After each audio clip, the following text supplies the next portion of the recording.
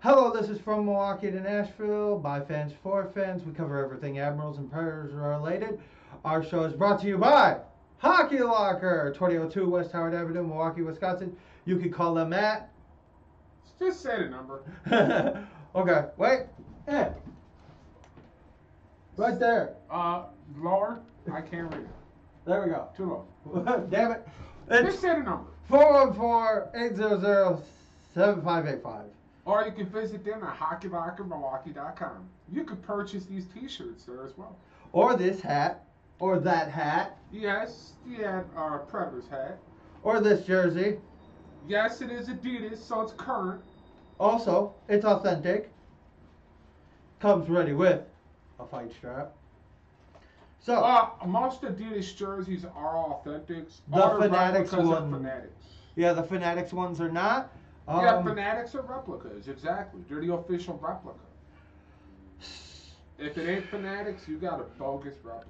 Yep. Don't buy that Chinese knockoff stuff. No matter how cheap it is. Also, I've added something to my nice little repertoire of jerseys. It's the Star Wars Edition Admirals jersey with Admiral alum Pontus Aberg, who currently plays in the Toronto system for the Marlies, if I'm not mistaken. Yep. So that's something nice I added. I wanted one of the Star Wars jerseys. I've been a fan of Pontus since he got here. Yeah, I remember that big poster when we first started hanging out that I had him sign at the New Year's party. Yeah, I got that same one. Remember, I got those same ones. Yep, those still sit in my house. I got them safely stashed away with my other autograph photos I have. Yep, and it's just nice knowing that those are you could still get good stuff. Thank you to the Admirals fan that sold it to me. And thank you to Hockey Locker. Yeah, these nice, wonderful, comfy shirts. Yeah, I like the material. I really do. It's a good workout shirt. Breathable during the summer and looks nice during the winter. Man, it was cool going into Hockey Locker today. Yep. All the equipment and just drooling over the jerseys and everything. Yeah, it was nice. I'll have to buy some goalie gear so he could start shooting pucks at me again. Yeah. Get yourself a face mask, because I'll slap shot you in the dome accidentally. Alright, so... the reason we're here. Go. Yes, we have several reasons we're here, but two are the big ones. Well, one of the big ones was us just doing a commercial for Hockey Locker. Yes. Tell them that we sent you. They'll give you great customer service. Also, we have the Corey Perry incident. Now, we've had a night to sleep on it now. Yeah, it was a bad hit, dude. Yeah. I'm not sure if it was intentional, but it was just a bad hit. It may not have been intentional, but he showed no remorse. He just kept playing. Sometimes you just kind of got to roll with it, though. Sometimes. But there's going to be a hearing tomorrow with the NHL regarding that. Yep, he meets with the NHL Player Safety Board tomorrow. So... Yeah, we'll find out more tomorrow once he has his hearing. I mean, like I said, it didn't look intentional, but it was still a bad elbow to the head. So. And he's known for this, so stuff like this. I don't know. When he was in Anaheim, he never really made the news that much for being for a rough player. He made it for there was a couple times where he got suspended for stealing sticks from players. Like the guys would skate by and he'd have a broken stick and he'd just grab the stick out of their hand and start playing with it, which is an automatic 2-minute penalty. Oh yeah, it's unsportsmanlike. Stealing a stick from an opposing player, yeah. So there's that. Well, as news opens up about that, and Ryan Ellis himself will let you know. To what we know, at least to what I know. Per some of the beat writers, he was at dinner last night. Looked fine, but that don't mean he's fine inside his head, because that was a pretty nasty shot to the head, man. Here's the thing: being okay physically does not mean that you are physically able to play. Yeah. For last season, we could tell that something was bothering PK Subban. And none of us could figure it out until they found out he had to have back surgery, which he still has not done, which is why the Preds traded him. And now he's not doing good in New Jersey. So. And now they're going to trade him. I thought they already did, or is he just on the trade block? He's just on the trade block. Okay. Alright, so there's that for us. Alright, what's next on the chopping block for us? News written by NHL.com. Who's the beat writer? Uh, Seeing how we do follow these people. Looking for the beat writer, I'm not seeing a name. It just says NHL.com, which means that they are grabbing quotes from all of them, I guess? Maybe. Well, anyways, what you got, Compton? What you got brewing here? Oh, this is according to 104.5 The Zone in Nashville. Sports radio. Yep. Alright. So right now, it is not in my game plan to fire Peter Laviolette. I met with Laviolette this morning. We talked about a lot of different things, situations going forward. We are not contemplating making any coaching changes at this point. The Predators have lost 3 straight games, including a 4-2 loss to the Dallas Stars in the Winter Classic. Correct. Which was yesterday. When asked whether or not he felt any pressure by Adam Vigneault of The Atlantic, he said, "I'm not getting into The Athletic? Or The Athletic. I'm not getting into that right now." Pecorine allowed 4 goals on 35 shots, and Pecorine afterwards said, "We're in trouble right now." After that, Poile, or Poli, or however you pronounce it, I believe it is David Poile. We've got some real soul searching to do right now. I think I have to really think about what we're going to do for the rest of the year.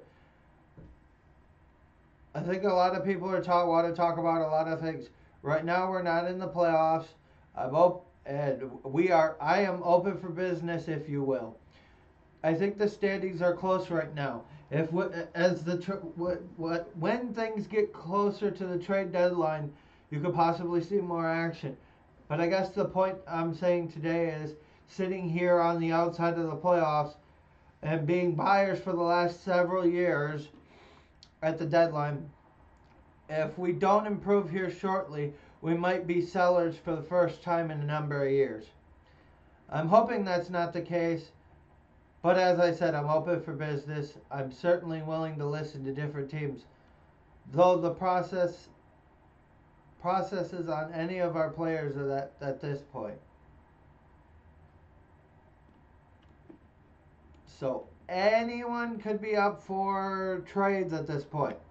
Now, with that being said, let's come up with a hit list of who we think will. Yeah. Let's get into the little logistics of what should be traded and what should stay. Now, off top, the stays are, at least in my opinion, and I think you'll agree, you don't get rid of Johansson, you don't get rid of Duchesne, you don't get rid of Forsberg, and you don't get rid of Arvidsson. Bonino can stay. Yossi can. Yossi, Ellis, and Ekholm, you don't.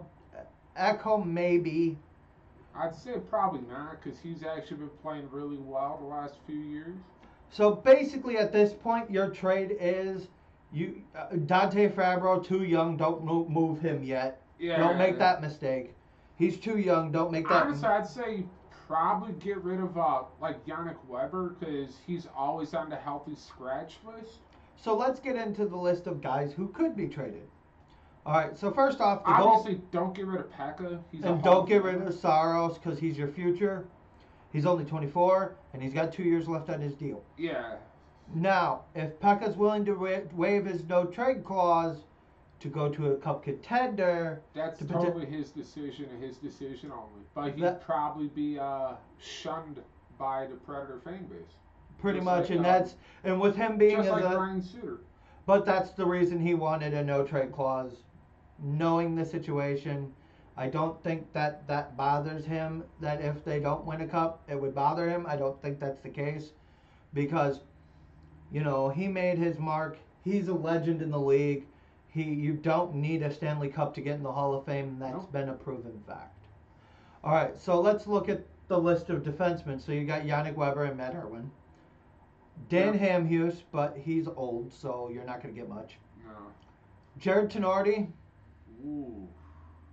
Hey, if he has any value, why not? I mean, just to shake things up. We know what we are down here in Milwaukee. all right, so forwards. Austin Watson's not going anywhere.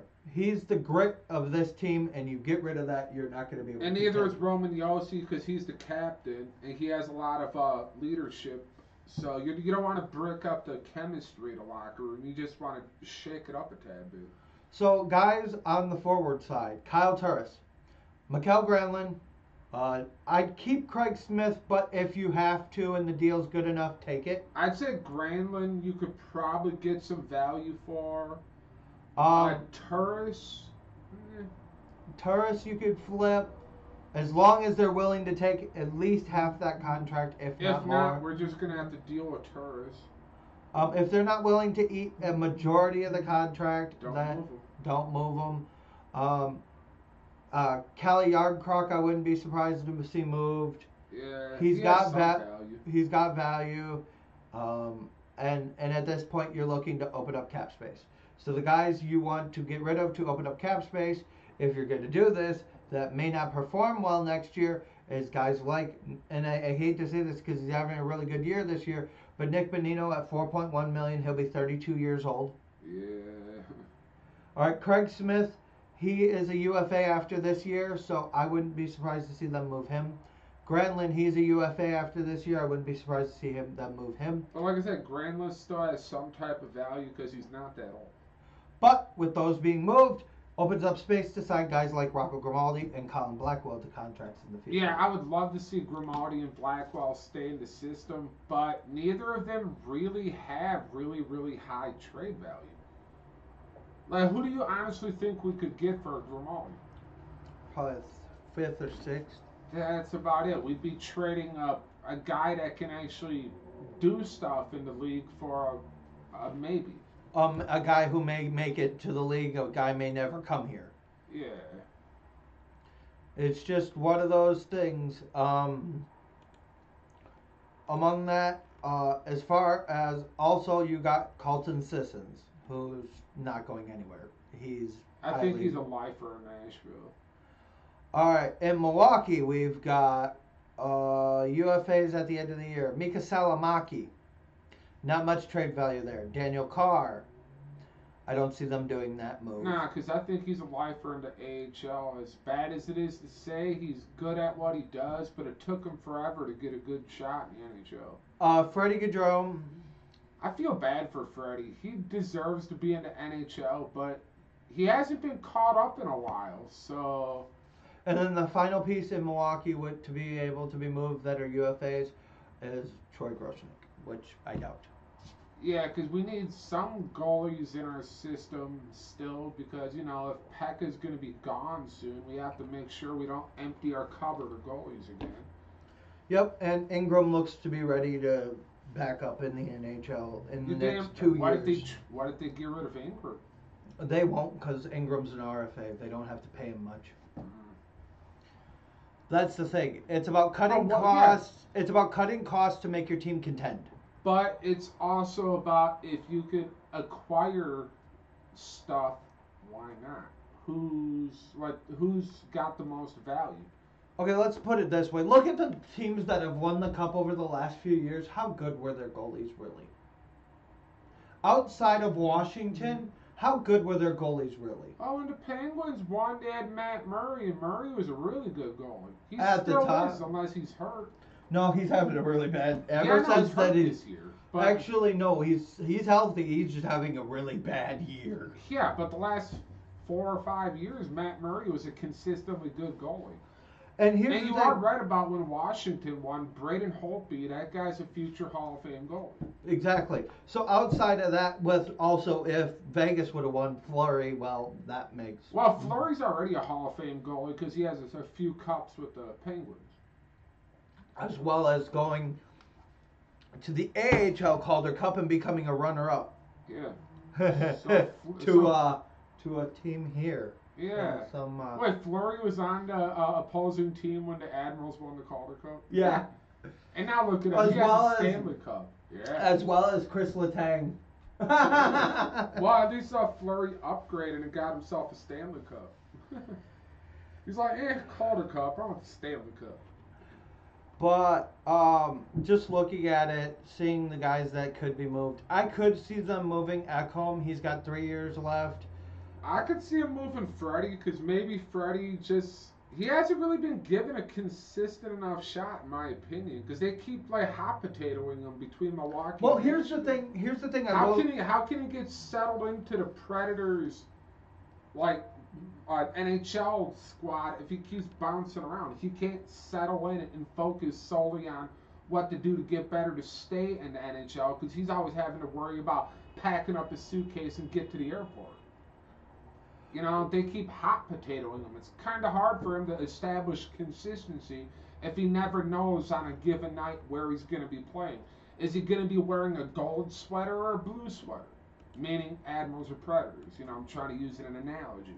Well, the one thing I will say right now is That's in my opinion. Like, Freddie, he needs to stop being hot potatoed. I mean, he's clearly not really doing much with the Admirals currently because so many other guys in the Admirals are stepping up. All right. So the Preds' last losing season was in 2012-2013. Oh, okay. So about, 6-7 years ago now? Yes, that was their last losing season was in 2012-2013. Was that before Laviolette? And that's the year they acquired Philip Forsberg for Martin Erat and Michael Letta. What a trade! Yeah. For Washington. Good for us, yeah. They also traded a 4th round pick for a 4th and a 7th that turned into Victor Arvidsson. Ooh. So beyond that, those are the kind of moves they made that year.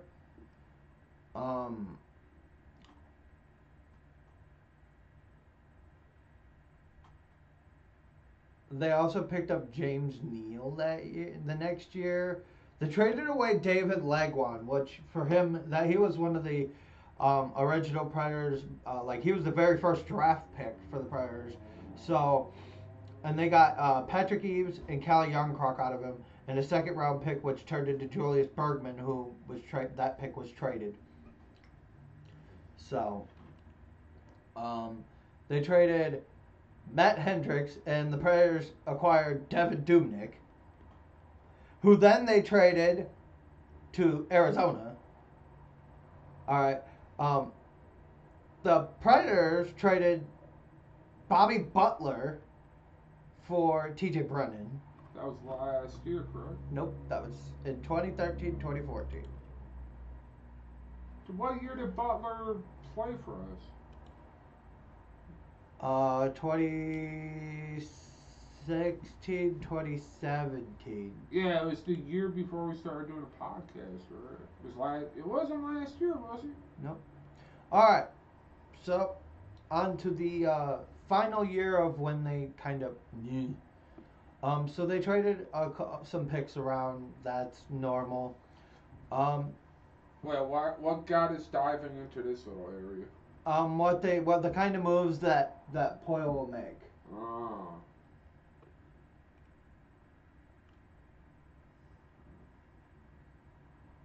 Well, I just hope they do something, because, man, the Predators season is not looking good. Unless they're kind of throwing in the towel, then they should just tank. Hell, have Daniel play goalie if you're going to tank. If it'll benefit you guys in the future, he'll be a crappy goalie for you. But I'm just saying, over the last while, the Preds have not really made a lot of bad trades that hurt them in the long run. Obviously, everything they do, they did for a reason, and it built them a championship. Yeah, they don't trade for stars. They trade for guys that are going to be consistently good, not stars that are good for like 2 years and then basically rely on their name value, like certain players in the league currently do. You mean one Connor McDavid and one Sidney Crosby, who tend to not play because they don't Well, Connor McDavid, he's just in Edmonton. That's just a bad situation altogether. So yeah, that's just. What's your beef with Connor McDavid before we transition? He's not a crybaby like Crosby, so that can't be it. No, it's not that. It's just I'm just saying, And hockey is the ultimate team sport, so you can't really say what's he done. Well, he's doing the best he can as far as trying to get a cup, but he's battling a bad team that is Edmonton. His team is his worst enemy. Like the Capitals were Ovechkin's worst enemy until that fluke Stanley Cup championship that the Capitals got. But in that note, we will kind of dive into this a little more closer to the All-Star break. Yeah, we'll also talk about the whatchamacallit issue tomorrow after the hearing. Yep, we will get into that as soon as we can. If anything, tomorrow night's show we'll talk about it more. Plus, we'll break down 2 games tomorrow. 1. Oh yeah. That's Saturday that we have 2. Yeah, we got the Admirals tomorrow. Yep, so this has been From Milwaukee to Nashville, brought to you by the wonderful folks at Hockey Locker, 2002 West Howard Avenue, Milwaukee, Wisconsin. You can go check them out. For every $100 you spend in CCM gear, you get 2 free Admirals tickets. Which is a good bet. Which is a really good bet because Admirals tickets are affordable. You should also check out some Admirals games if you're in the Milwaukee area or in the state of Wisconsin in general. Or if now the Predators go on the road and you have a jonesing for hockey, come on up here from Nashville. It's not that far of a trip. We have breaking news, and it's officially been confirmed. Yep, bought the tickets today. Yep, March 2nd. Me, him, his wife, and son, we're going down to Nashville to catch the Predators taking on the Edmonton Oilers. Yep. So if you guys live in the Tennessee area, you can find us at the Bridgestone Arena. I'm finally going to a game in Smashville. Finally. Now all I got to do, there's one more thing to cross off my hockey bucket list. Go to a Predator playoff game and take a sledgehammer to a car. We'll get there. We'll get there. That's one of the things I want to do because I think it's so cool because all the money goes to charity and you let fans destroy a car. That's cool. No, if only you let us do it, Admirals fan. The Admirals should let us do that. Here we go. Hey, but Admirals! We don't have any place that we can safely do that. Yeah, we do. The parking lot on the backside. I suppose. You think about it. You figure that parking lot's not only for the arena, but it's also for the theater, too. What if they have a show going on at the theater? No. I'm talking about where the Bradley Center used to be. Yeah, but that's not Panther Arena property, dude. No, but we could rent it. Yeah, I suppose. But anyways, that's one of those bucket list things I want to do. I want to take a sledgehammer to a car and not go to jail for it. Yep. That's the key to it. That's the key right there that makes me intrigued to do that during a Predator playoff run. So, Taking a car for sledgehammer or about going to jail. So like we said, you could get one of these nice shirts for $30. You could get this hat for $25. This hat right here for $25. You could get these It's a green screen. It don't have any black. See? You could also get this nice jersey for about a little under $200. That's an authentic Adidas. It's just blank. Yep. Just throwing it out.